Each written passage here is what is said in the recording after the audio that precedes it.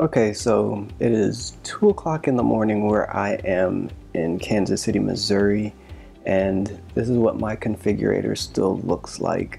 So I don't have the option yet for the dual motor all-wheel drive or performance. So yeah, it still looks like this, but Musk has been tweeting a lot, so we do have some additional details to go over.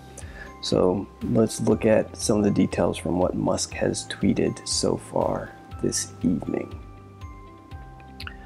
All right, so he has the dual motor all-wheel drive performance Model 3, 3.5 seconds 0 to 60, 155 miles per hour top speed, and a range of 310 miles.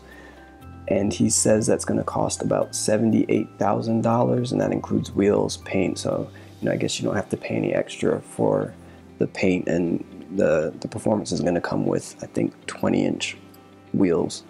So all that for $78,000. He says it costs about the same as a BMW M3, but 15% quicker with better handling.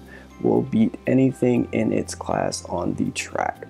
So that's the information that we have on the performance model. We'll go look at some of Musk's other tweets. That's the same one that we just looked at, but he also released some information on the all-wheel drive option. So here it is. So this is just the dual motor all-wheel drive, so without performance. It's going to cost $5,000 extra. The range is still 310 miles an hour, 0 to 60 in 4.5 seconds, and has a top speed of 140 miles per hour. So there's some improvements there based on the all-wheel drive option, and I think this is going to be popular, something that a lot of people will be looking forward to getting.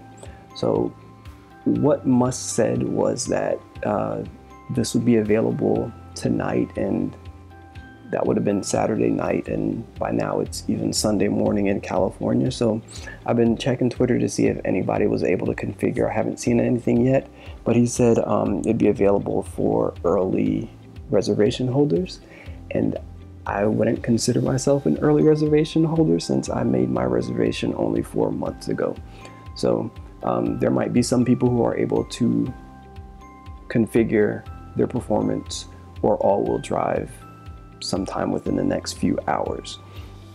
But with all of that said, let's look at what my predictions were and what actually came about. So I got one right, and it was the easiest one to get right. So for 0 to 60, I said 3 seconds, and it ends up being 3.5 seconds. So it's a little bit slower than I projected, but I didn't think it would come in sub 3. So yeah, 3.5 seconds. Top speed 155 miles per hour. I got that right. The weight, it's nothing out there yet. Price, I said $85,000, kind of close, $7,000 off. It came in lower, $78,000, and since it's a half a second slower, that makes sense. Range was something that I added before the information went live, and I had it at 330, but the range stayed the same at 310, so got that wrong.